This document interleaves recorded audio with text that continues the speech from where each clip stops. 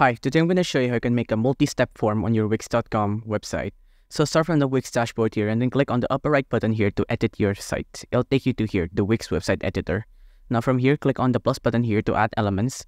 On add elements, go to contacts and forms. On contacts and form, click on create new form and just drag and drop it, or just click on the plus button there.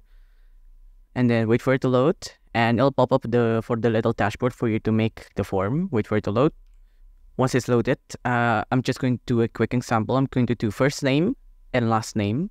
And for the next step, I'm going to have to go to this pages and click on this add pages. So after they're done with this first section, they'll move on to the next section. I'm going to go back to add. And for this one, I'm just going to do email. After that, they're done. I'm going to press save. And you're done with the form. Now let's see it in action. Preview. I'm just going to do something random here. Yeah, next.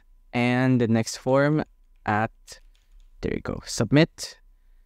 It's not a valid one. I'm just going to add.com. There you go, submit. Well, it's whatever. You get the point.